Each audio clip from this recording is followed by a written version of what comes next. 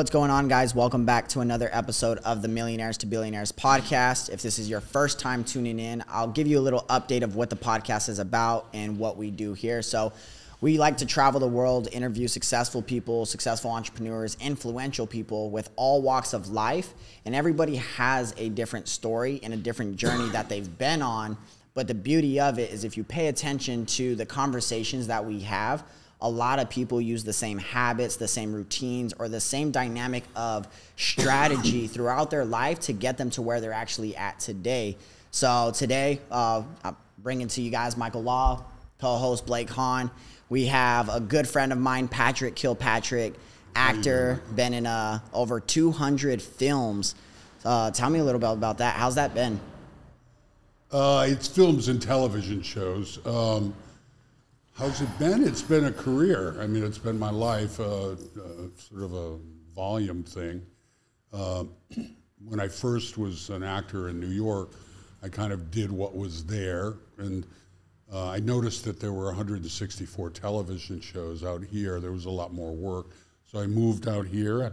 It's been great. I have really enjoyed it. I'm mostly functioning as a screenwriter and producer now, but occasionally acting. I'm getting ready to do a Western called Black Creek with Cynthia Rothrock, and it's been my life. It's been a really great thing. I'm actually very lucky because I think the combination of writing and acting, and I've done a lot of teaching, so there's always something going on for me, which when we have mentored young people or people of all ages who wanted to be in entertainment, we always say, cultivate as many skills as you can, because then that gives you a sanctuary psychologically and economically from a business that can really radically change and go up and down. What do you think you love most about what you do in your career after now looking back on everything? Do you think you like more of being more involved in actually acting in the films? Do you like more of directing the films, or do you really like helping and educating and teaching other people that are getting into your space? Like, what do you really love about your career and what you do? It's really a great question. At this point, I'm really reveling in the variety of it. It's a little bit of everything? Yeah, because I love acting, but acting really, for me, it's hard work, but it's also almost a lark. I'm in the middle of directing, producing, writing, and acting a project, which may be a bridge too far, but I like the fact that on any given day, I really don't know exactly what it is I'm going to need to do that particular day, whether it's write or produce. I'm doing a lot of finance. In fact, Michael and I met because of my work as a financing person. And really what I like most is learning something new. And a lot of times the universe drives you into that. Yeah. And so I might not have been so inclined to learn as much about distribution as I do now, because I was driven to it by economic necessity. So I like being an expert at what I'm doing. And that's a situation that's always evolving, because the business is always evolving. So, but I like people being able to come to me. A lot of our work happens because I get hired as a consultant first, and then I'm able to impart to them where they might be going wrong in what they want to do with a particular film or media project. And that usually leads to screenwriting and casting and the multitude of things that go on into a production.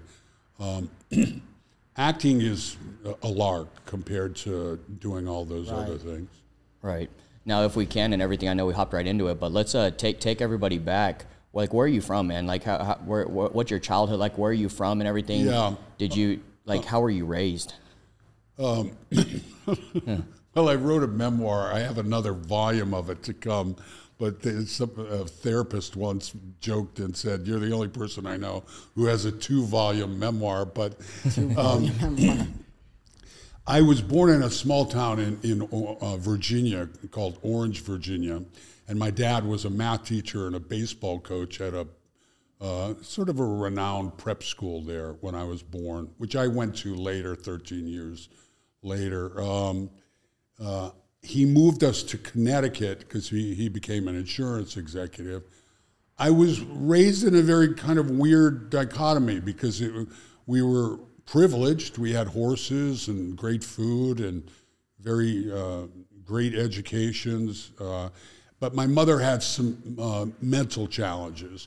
And so home life was a bit of a war zone because of that. But all in all, I consider myself really, really blessed. Back and forth between Virginia and Connecticut, which if you know the history of America, at least on the eastern seaboard, that's a pretty good mix of what was going on, New England and Virginia.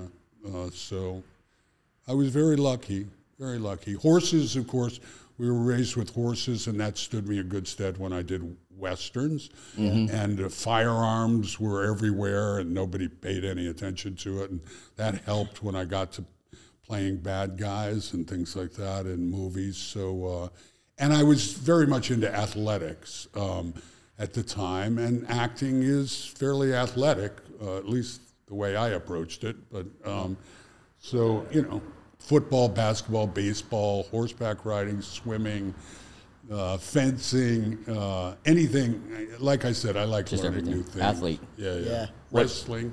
How old were you when you hopped in your first acting like production like movie or getting into the space? Like how old were you? I was actually 32. What happened was at 17 I had a really bad car accident. I was a passenger in a car, broke my back, couldn't play sports. So I'd always been into reading, and so professionally I became a writer, and I did that for about 10 years.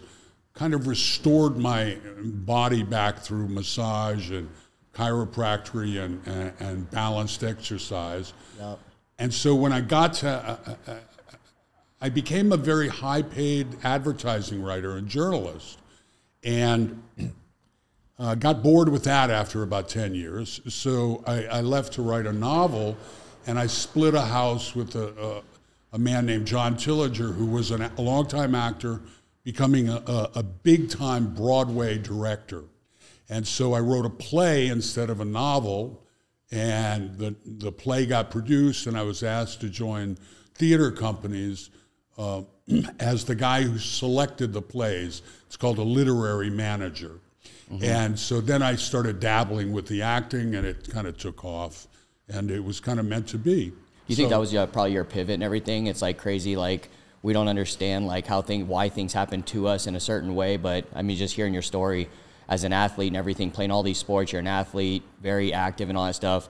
I don't know what your vision was like when you were 17 years old before that car accident, but maybe it could have been sports or wanting to go somewhere that way. Sure. And then that happened, and it's just crazy how it pivots you into now where you're at and everything. It's great that you use that word because it's the same word I use.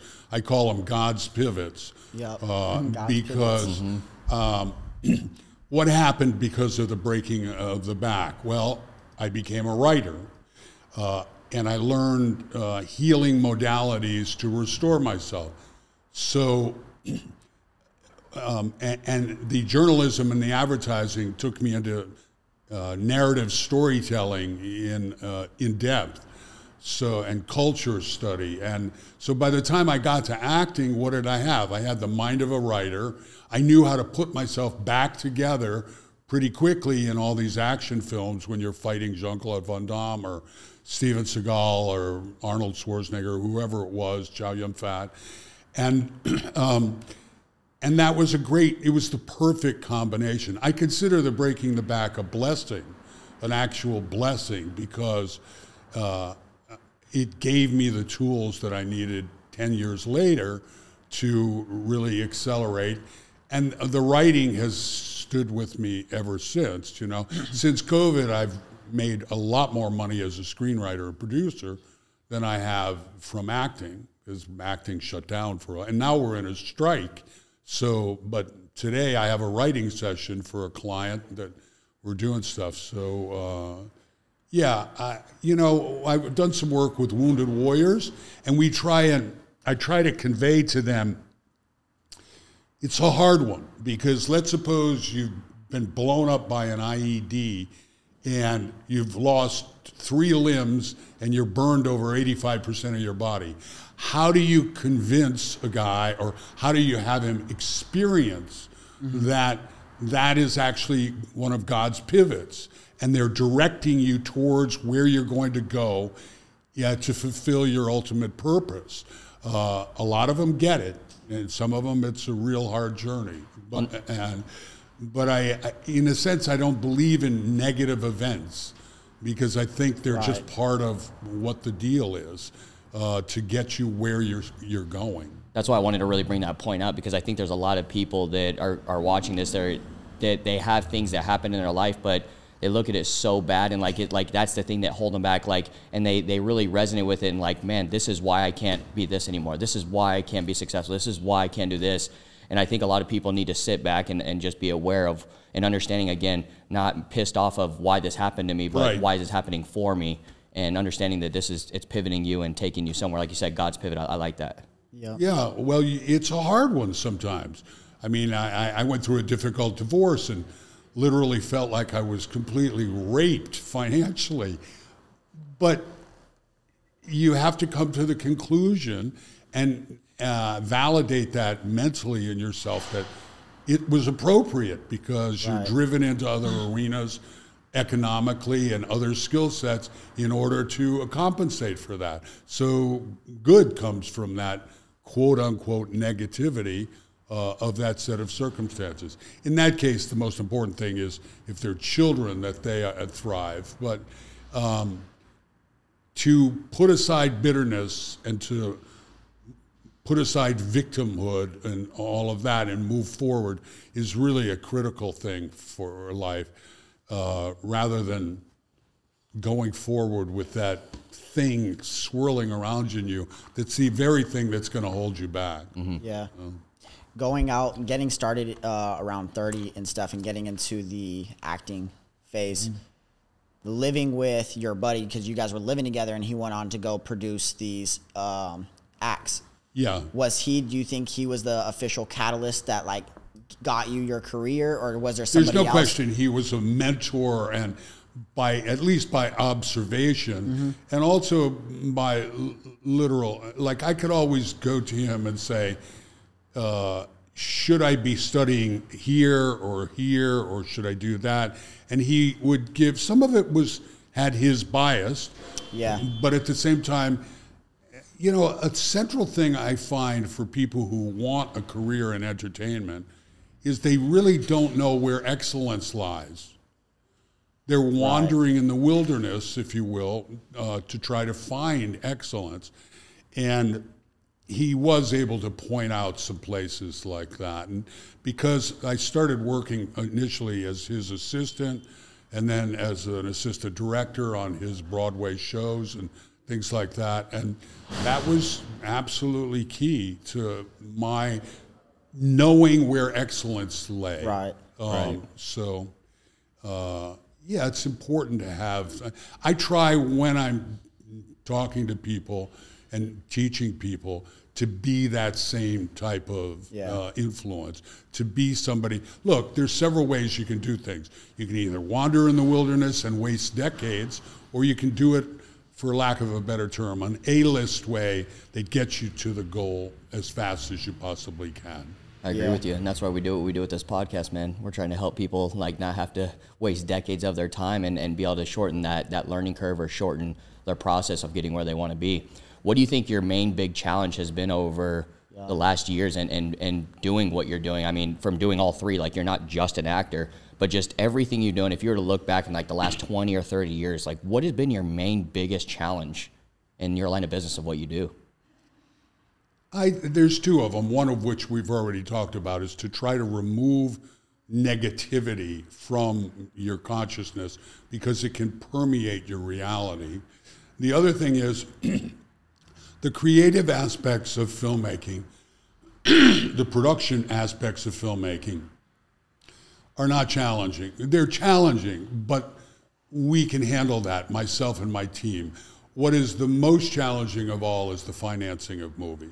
Yeah. You know, it comes down to the money. It becomes the major hurdle for almost, it's the same for everybody. It doesn't matter if it's Spielberg or Akira Kurosawa.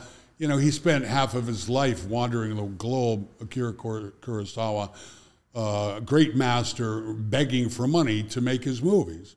And so you have to, the financing of things is probably the ultimate challenge to all of it. There's not a creative person here in Hollywood or anywhere who's probably not going to go to their grave with several unrealized projects because the funding just is not there for a particular reason. Now, you said being able to get that negative out, living somewhere here where there's a lot of distractions, a lot of chaos going on and stuff like that. What do you do for yourself to just keep yourself focused and out of the nonsense that's going out in the world? Well, one of the savings graces that I've always had was athleticism. You know, I'm on any given day, I'm usually doing something physical which dispels a lot of negativity and fills you with endorphins and oxygen and those kind of things. And as you get older, increasing flexibility and movement is really vital because I don't have a lot of bad habits, never really did as far as, say, drinking or anything like that. So keeping a positive, pure food and diet as much as possible without being a fanatic is probably, and some athleticism to balance off what could be the negativity or the sedentary aspects of being a writer and a producer is a key to that. You know, if you're gonna, it might have been a very, very different circumstance for me if I became a zillionaire at 20. Right. You know, like some of these athletes have, you know. Yeah. They go from abject poverty to having hundreds of millions of dollars at their disposal. And so that has never been my case. I had a family and I was always a working person. I had a very strong work ethic, which I think I got from my parents as well. So, you know, I just like to be able to take care of the people that I need to take care of and keep going professionally and creatively. And to be able to, I think a man or a woman needs to have the equipment they need. So you drive a nice car that inspires you and have some nice clothes. And go from there. Look good, feel good, play good. That's how I always say. And really the only legacy we have really is our relationship with our kids, our love partner, whoever that is, and our work and our relationship with whatever spiritual entity you align yourself with. And so increasingly, for me, it's like let's take acting. If you're not into the creation of little moments as an actor, forget about fame or the monetary aspects. They're all important factors. But if you're not really into the creation of moments, then you're probably not going to stay with acting. If you're not really into the singing of language and narrative structure and plot, then you're probably not going to be a screenwriter. You know, so I think it's the legacy of craft that becomes the only thing that we carry into the hereafter with us. So, you know, my nice car ain't going to go into the afterlife with me. Right. It's nice to have that, and you want to feel like you're validated by the universe, but really what it comes down to is the work. Yeah, and that's what I've noticed with your screenwriting since I've known you is you actually dive deeper into studying the history of different cultures, different backgrounds, different things that's going on. When you're screenwriting, how do you get so much inspiration, and where do you get your inspiration of like, I'm gonna attack this culture for this screenwriting, or I'm gonna attack this plot for this screenwriting? Where do you get all that inspiration from to keep going on and on and on? Well, I was sort of a history minor, so I've always had a bent to being interested. And I think as a journalist, I was into collecting the truth or the historical research of it. I mean, I've been preparing to write something on boxing, and fortunately, we live in a time where, I mean, YouTube, you can see every fight ever done. Yeah. You can read, I have a stack of books this high, so we've got a project that has to do with Native Americans fighting the Spaniards in the 1500s. So you read whatever you can about those particular cultures and circumstances before you even sit down to write. And fortunately, we live in a time where you can just, I'm going along, I want to know how many people Coronado carried into the southwestern part of Arizona and stuff went on his particular raid for the 7 cities of gold. I could just go to Google and find out at least what they have on it. Right. Yeah. So you used to have to get, this is perhaps before your time, yeah. but you had the Encyclopedia Britannica. I discovered that Santa Claus didn't exist when I discovered the Encyclopedia Britannica in my mother's closet, because I knew that's what we were getting for Christmas. But you used to have these giant books that you had to do something. Yeah, that internet expedited all the research. I mean, you can do it so fast and so rapidly. You can create stuff really, really readily. I like doing the research. Look, I do think we're not making documentaries, but you have to, they are going to be received by audiences today and tomorrow as accurate history. Right. So you have to put that set of circumstances to the point that you can to a circumstance that has to do with a historical situation, because that's the way it's going to be passed along. You take Oliver Stone and JFK. The circumstances there becomes the reality for future generations. So you have to kind of really make sure you're as accurate as possible. Yeah. What do you think one of your biggest lessons over the last 40 years in the film industry in general has been for you? A life lesson or a business lesson, you know? Marry a good woman who's inspiring and is really respects and is involved in everything that you're doing. Or a mate, whatever, if you're, in my case, my wife is intimately involved in everything that happens at the film company, and she has great insight. I would say listen to your spouse and partner before you make a decision about things, because, look, here's the other thing. Create a brain trust of people that you can rely on. They're not going to always be right, but I'm only able to do what I do, particularly in the movie space, unless I have a lot of really good people working for me and with me.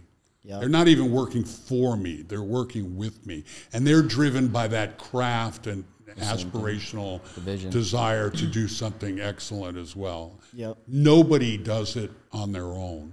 Yeah. So I was going to ask you, so obviously I've never been in this space at all, so I might be asking it wrong, but when you have a movie or film that you want to make, whenever you find out that is, and then you have the actors that you want, how hard is it recruiting and getting those people to like, hey man, I got this movie, you sit down with them, you sell them on the movie, and I want you to be this actor. Like, how hard is that, and what does that look like in the process of it? It's extremely challenging if you don't have a personal relationship with that person. So I feel like that would be a big challenge in that space and everything. Yeah, again, if you don't have a relationship, it's like hard to call him like, man, that, he's going to be the one that's like going to be the lead actor. You have no clue. You don't know him. You don't really know that anybody knows him, and you're just reaching out to him like. Yeah, it's very hard because you're dealing then, if you don't have a personal relationship, then you're dealing with agents. Yeah. And agents, even if they're gracious and supportive, are motivated by different things than you might be. And they also, in their defense, they have a lot of things. Let's suppose I wanted Javier Bardem to be in a movie, and he was perfect for it. In fact, we have a circumstance for the project right now. We're trying to get somebody like that, or Antonio Banderas to play the part for 3 days. It's so much money that it becomes prohibitive to even do it. So if you don't have a personal relationship with them, it's really, really hard. And that's where it ties back into the financial side, because basically, I mean, I can imagine it's like you got this movie, but you have all these moving parts, but I'm just throwing examples in my head. Like, man, if I needed these 5 actors, I'm going to go pitch them all, but this one wants $100,000, this one wants $250,000, this one wants this. This one wants $7 million, this one wants $8 million. No, I know, I'm just throwing numbers out there, but like that's really how it is. And then obviously now you're trying to fund and get the movie production there. So it also, like, without finances, that's probably the hardest thing in movie production or making one, that if you don't have the right finances, it's even hard to get the right people in the right seats too. This is why you need to know. But again, to refer back to our conversation about negative events, know the landscape monetarily, but don't be negatively held back by that. Right. It's worth a try, so here's the reality about what you're talking about. Distribution is driven in monetary things, finances, at a certain game level, is driven by a very, very short list of actors. And every independent film is trying to place them in their project because it elevates the value of the rights so much. Mm-hmm. They don't have a lot of time because they're doing studio movies and stuff like that. And every independent film is trying to get those same people. And it's a very small list. My response to that is often to try to do 2 things. Structure the project so that you don't need those people in order to financially execute the project. It's worth a try, but everybody's fighting against that right now. Yeah. And that's really what the deal is. It's a common refrain among filmmakers of all kinds. And one thing I've learned from the process of it is, and it makes sense whenever you say it, is if you have a movie and you want to get Scarlett Johansson on the movie, well, you go to her and she says, all right, well, I want X amount. Well, then they're not going to sign anything until you can prove that you got that X amount for them. So now you got to go over here and get the financing. You're just going to say, hey, I got Scarlett Johansson, but she wants X amount, but she's not going to sign.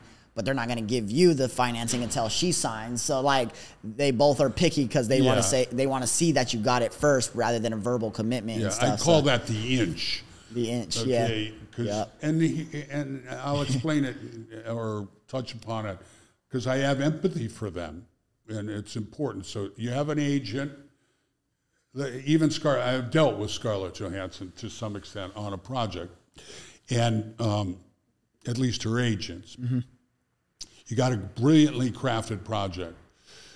As you say, the financing guys want to know that the name actor is on board, attached. And so let's say Scarlett Johansson, her reps are interested in the project. And the financer is interested in financing the project. But they're an inch away from each other, and neither one of them wants to pick up the phone first, because if the financier picks up the phone first, then the agent is going to assume, oh, they really want Scarlett Johansson, so I'm going to jack the price up 3 times. But if the agent picks up the phone first, he's going to assume that the financiers, they think they're going to be able to lowball us because I picked up the phone first. Yeah. So the producer's job becomes, how do I get these people to meet at that inch, across that inch, without one or the other being ego-driven to think that they're going to be taken advantage of. Yeah. So you got to be like you got to have really good communication and like bridging that gap. It goes to back make to it, relationships, you Well, know, that's just yeah. building that long-term relationship to make it doable. Makes it easier. Yeah, You got the relationship. a little bit of what I would say and what I tell young filmmakers is, tell the financier, here's a list of 10 people. The person, finance the movie, and that person will be drawn from that list. Yep. Because, so maybe you can bring the inch a little closer that way, you know. Here's a list, they're all great. It'll be one of those people. What advice would you give to anyone that is starting to just get in this space and just starting to want to be a filmmaker? Actually, you know what? Let me direct the question a little bit better. Anyone, we'll do two of them. I want to do filmmaker and an actor. What advice would you give to anybody that's like, man, I want to be an actor, and then I'm just starting to get in? Like, what would you give them right now? Well, the long answer is that everybody's set of circumstances is different. The answer is different if you're 32 and you live in South Dakota than it is if you're 18 and you live in LA or San Francisco or New York. So if I was counseling that person, I would tell them different things. So More tailored to the person then, so it's kind of like a more of a hard question. yeah, it's like almost a medical diagnosis. How do we get you healthy and goal to your goal? If you're a young person, I would, let's say you're 11 and you want to be an actor, okay? Well, I would say first, go to a performing high school so that you can do as many plays as you possibly can there. And then think about going to Juilliard in New York or Carnegie Mellon or USC or UCLA or American Conservatory Theater in San Francisco, or AFI, it's where you can get a great classical acting, filmmaking, and make relationships with people who are going to be the dominant force in your generation. If somebody's 35 and they want to be an actor, that's not really a possibility. Then I would say, where are you living? If that was the case, I'd say take a look at Groundlings over here, because they've had 5 or 7 a year Academy Award nominees that come out of the comedy school, or take a look at the Beverly Hills Playhouse, or study with Patrick Kilpatrick when I was doing that. I'm not doing that right now because the producing and directing and screenwriting is so involving. But how do you get an A-list education as rapidly as you can? And if you do it right, you can do it within a year, or you won't even recognize your life. And put an emphasis on auditioning, but every aspect of it. So it's a different answer for whatever a particular person's set of circumstances is. What about for a filmmaker? Well, the same thing is true. I mean, look, if you can go to some place like USC or UCLA or New York University, that's great. At the same time, Spielberg, he did go to USC, I think, years later, but he was making films when he was 9 years old. Mm-hmm. So, Bill Clinton became president because he started thinking about becoming president when he was a kid. So go ahead and start making films. You can get a camera and you can start. And here's the other thing that a lot of people miss. You can always spend nothing for free, commune with the masters. How did other great filmmakers do stuff? How did Stanley Kubrick do his movies? How did Spielberg do his movies? Just watch the bloody movies and emulate that. Yep. Figure out, like when I began as a writer, I read Fitzgerald or Hemingway or Faulkner or people like that and mimic the style. Hunter Thompson, how do you write like Hunter Thompson? And then find your own voice that way. So, you can commune with the masters and it doesn't cost you a dime. Yeah, I like that. Yeah. You want to tell those people to... No, we're good. We're good. We're good. No worries. Ask little good. loud, guys. We're good. Cool. Well, sweet. We could wrap it up with a couple more conversational questions and stuff like that. Let's talk about like now. Let's just pivot to like what are you doing now? Yeah. What's your goals? Like what is now look This like and where you're at? afternoon, we're tweaking a project called Flight 2222, which I was hired to do the adaptation of a book by a man named Thomas Neviuser. I wrote the script. We got a great director who directed me in Death Warrant with Jean-Claude Van Damme. Really fine director. He also was the executive producer of House and did a lot of the writing for the television series House. So he's coming on board to direct. He gave us notes on the script. We're implementing the notes, then it goes back to him. And then that package of him attached as the director, we've done all the casting lists.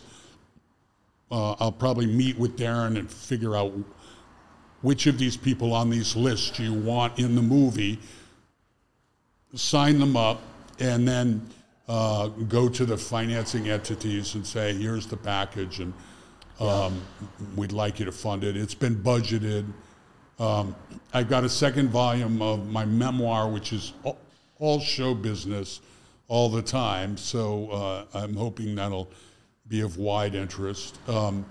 We have a slate of really dynamic projects, one which is with financing entities, and they're going to let us know whether they're going to make a television series out of it for 10 episodes. That would be fantastic. Very topical, very contemporary, has to do with our relationship with China and Taiwan. So it's getting all those projects, finding the partners, the financial people for those particular projects. And how many projects are you currently working on right now? Did I hear 2 or 3? We have about 6. Six. So you got 6 total. Nice. One of them, or a couple of them, I know can turn into like 10-year series, huh? Yeah, I mean, certain topics you try to write expansively, even though they may originally be written in a manner that's one large film. It's easy to adapt it to either a miniseries or a couple of years worth of content or stuff like that. So there's that, and then there's play with the grandkids. There you That's go. it. How many grandkids do you spend have? as much time with my wife as I possibly can. How many grandkids do you have? You know, it's a wonderful. I have a grandson who's my son's boy. He's 9 months. But my wife has 2 sons, and they each have 2 daughters. And the 4-year-old, Kira, went to her father and said, "Your father is dead. He's not alive. He's not here." Then she went to her mother a couple days later and said, "Your father is dead. He's not here. He's not alive." And a couple days after, she said, "I don't have a grandfather. So can Patrick be my grandfather?" And so they said, "Well, why don't you ask him?" So she asked me. So I picked up 2 granddaughters, which was a great honor. And I have a lot. So essentially I have 3 right now. So I'm just going to show you real quick. That's my beautiful family right there. She'll be 9 months on the 5th. yeah, oh yeah, well your child is about to say, oh, it went away, but they looked all beautiful. Here, I'll just right there. She's a screensaver. There you go. She'll be 9 months on the 5th, and then we have another one on the way. Well, but, fantastic. They're yeah, beautiful. Your November wife's marks very the 10th beautiful. with my fiance, You're a handsome guy, so you should be coming up with. So are you. When you put those glasses on, man. Well, They're all like that. Purple. I like them. I'm kind of the Elton John of this building when it comes to glasses. I may get some LASIK sooner or later, and then they say you don't need glasses at least for a period of time from that, but I've got a lot of them. Yeah, I mean, You're at the end of the gonna wear 'em, you day, might it's as well. style, you know? What? You put style on them, so at the end of the day, you could keep them. You know, there's a wonderful place called High Optics up on Hollywood Boulevard, and they do a great job of coming up with all kinds of period sunglasses and things like that. And sometimes you use them in movies, and sometimes,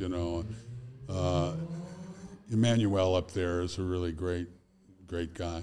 Yep. And I guess lastly, man, how's your experience been out here in South California for such a long time? I don't know how old you are, but I think I've been here longer than you've been alive. But Yeah, 27 years? I believe it. New York was a great place. New York City, after university, was a fantastic place. I went there and I was a bodyguard for rock groups, and I began writing and I began acting there. And it was a great place to do that. Yeah. It was a fantastic place. But like I said, I realized I was up for a change after about 10 years, and I realized there was far more television work out here at the time. And about 50% of my income was coming from television series and guest starring on shows. So I was ready for a move out here. Then LA was infinitely easier to live in than New York, and I still think it is. Sure. It is. And it was renter's paradise out here then. So I've been here since '87. I think, LA, despite its challenges, is still a pretty great place to live. I'd like to see, which is one reason why I ran for governor in the recall thing, I'd like to see some changes. I was really hoping Rick Caruso would become mayor. What type of changes would you like to see? Well, let's take a big issue like homelessness, right. Okay? Yeah. I think you have a homeless industry operating now, and people are making a lot of money on the situation, governmental agencies and things.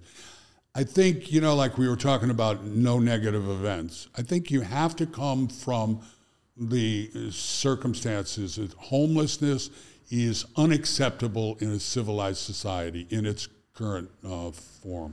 Yeah. And my theory of it, and you can go to kilpatrickforgovernor.com because we left the platform up, is what does the National Guard do? The National Guard, among other things, can build a city in about 3 days, okay? They just know how to do that. Mm-hmm. So I would find state land, local land someplace, and have the National Guard build a city, all right? So at that point, professionals process people who are homeless. Now, homelessness is made up by people who are have drug issues, have mental issues, have the desire to just live off the dole and not do anything. Mm-hmm. So there's a combination of, they're veterans, a big veteran component. Yep. So you process those people, and those who have substance abuse issues should be treated. And if they don't, then you're going to go to jail. And that's the tough love part of it. And by the way, there's no recovery program that doesn't have an aspect of tough love to it. If you're able-bodied and you're able to work, then the state ought to have like they had in the 30s, a work projects administration that paints bridges, that does forestry stuff, that beautifies things so that people can get a job and be given a place to live through that project. If you're a veteran, and there's an overlap of these things. If you have schizophrenia, then you need to be treated. And so, but you have to come from the circumstance that homelessness is unacceptable in a civilized society. Right, I agree. And I don't think government officials come from that. Yeah. They come from, oh, look, right now they're touting this big thing. They took 42 people at a great cost and put them over there. That's not a solution to homelessness. No. So we have a lot of challenges. I think the answers are there. We're in a drought. Right. The people don't know there are 3 desalination plants that are not working in the state. They don't function. Why? Yeah. They don't have enough water to give to farmers to grow food, but they're not fixing the not fixing the desalination plants. Yeah. It's I'm not going to mince words. California is run by a corrupt oligarchy that keeps itself in power by massive taxation and by huge contributions that keep certain groups in power, and it's not going to change until it changes, and the way it has to change is by voting, and people seem to not care enough to actually alter the landscape politically. That's my position, and I'm going to stay there, and I see it.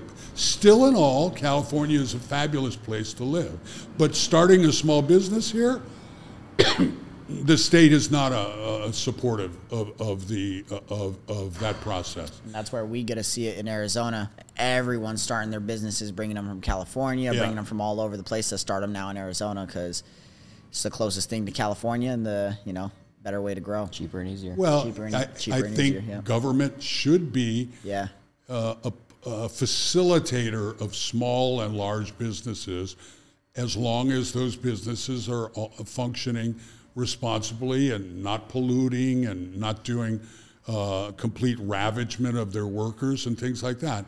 It's about common sense, and there's not a lot of common sense or vision being applied to a lot of things. So we'll see.